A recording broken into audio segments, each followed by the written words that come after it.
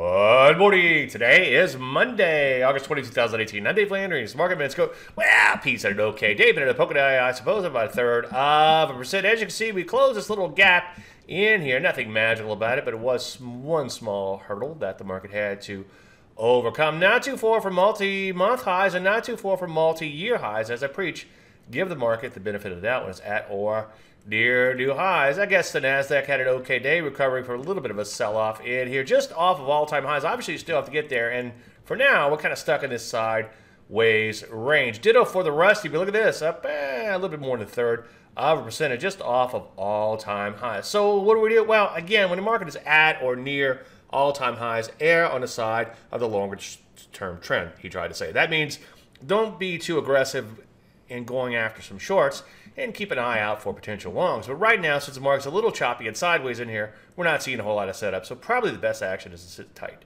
Any questions? As usual, DaveLandry.com. I'm Dave Landry, and you start the Market Minute